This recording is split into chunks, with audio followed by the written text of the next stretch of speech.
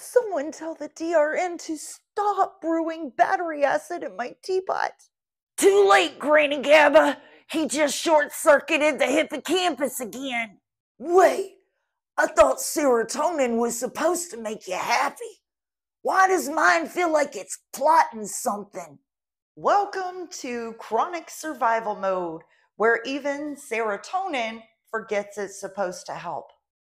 This little cluster here is in your brainstem, and this is the DRN, dorsal raphe nucleus. It's your serotonin factory. When life's calm, it brews emotional balance. But in long-term fear, the factory gets hijacked. Instead of producing serotonin, it manufactures stress chemistry. The DRN's job is to convert the tryptophan foods that we eat into serotonin. But in chronic stress, the body reroutes that same tryptophan down the wrong assembly line. It becomes quinolinic acid instead. So instead of calm, you get chemical corrosion.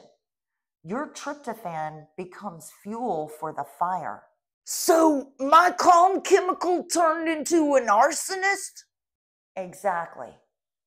Serotonin's evil twin burning down the spa it used to run. That toxic shift floods the fear loop. The hippocampus, thalamus, PCC, insula, and ACC. It even hits the amygdala. That's when you get emotion dysregulation, intrusive thoughts, insomnia, and even fibromyalgia like pain, because inflammation has hijacked the whole calm circuit.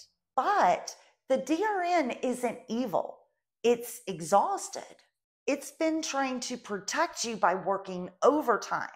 But protection without rest becomes poison. That's how chronic trauma turns peace chemistry into survival chemistry. Tomorrow, we'll talk about what happens when the whole system tries to balance the damage and why the body starts showing symptoms of what the doctors label mystery illnesses. And spoiler alert, once again, it is all Substance P's fault.